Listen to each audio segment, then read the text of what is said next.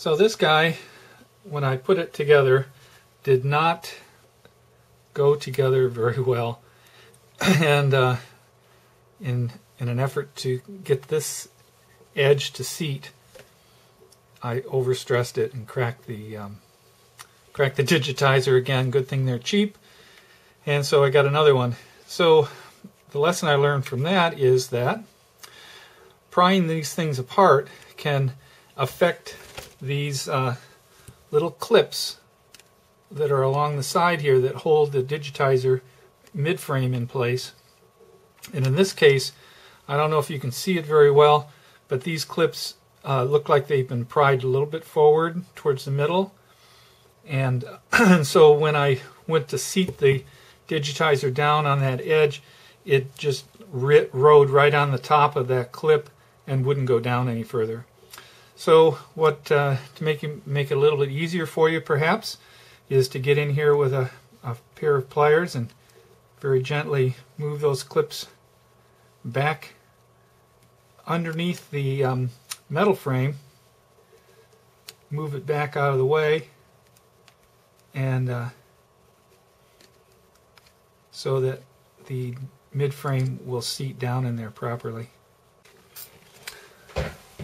Oh yeah, here's a great method here with this small flat.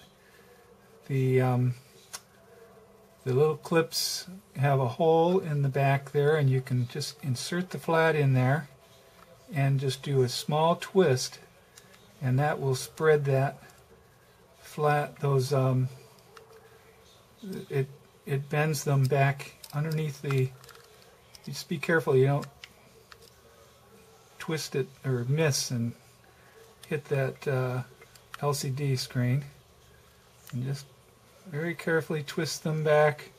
I don't know if you can see that, but it twists it right back out of the way. Yeah, it'll make it a little easier for you to put it all back together again.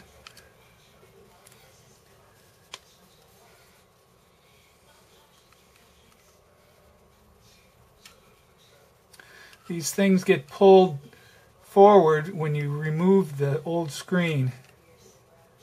Bends in, and then it's really hard to get that new screen back in without putting too much pressure on it. There's only 3 clips on this side, 1, 2, 3, and then there's 4 clips on this side, 1, 2, 3, 4.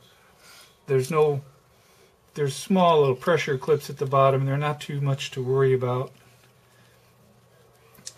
These 2 here, and this one here, and this one here. And I'm going to try a little dry lubricant, Slidol, make a little puddle, and then apply it to the edges where these clips are, so they'll slide in a little easier. I don't want to have that happen again.